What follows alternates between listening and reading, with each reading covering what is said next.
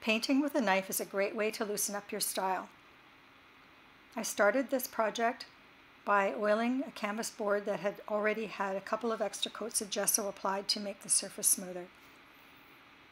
I then dabbed on color with the palette knife in 3 bands, which were the basic masses of my painting: pink in the top, blue in the middle, and yellow in the foreground. In landscapes, yellow is always in the front. It's the first color to depart as you go back in space. I love painting with a palette knife mostly because I hate cleaning brushes. And it does give a really nice textural effect and forces you to loosen up. So as you can see, I started with the darker tones in the background, and that will gradually be built up into bushes using lighter shades.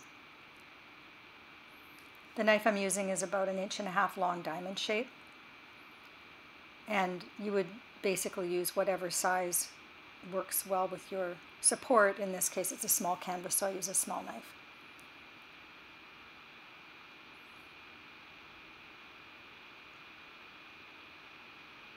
The details are left till the end.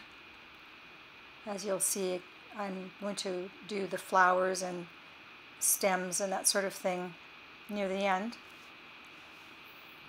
And the red tones go nicely on top, where in a regular painting it would be a little difficult to do that.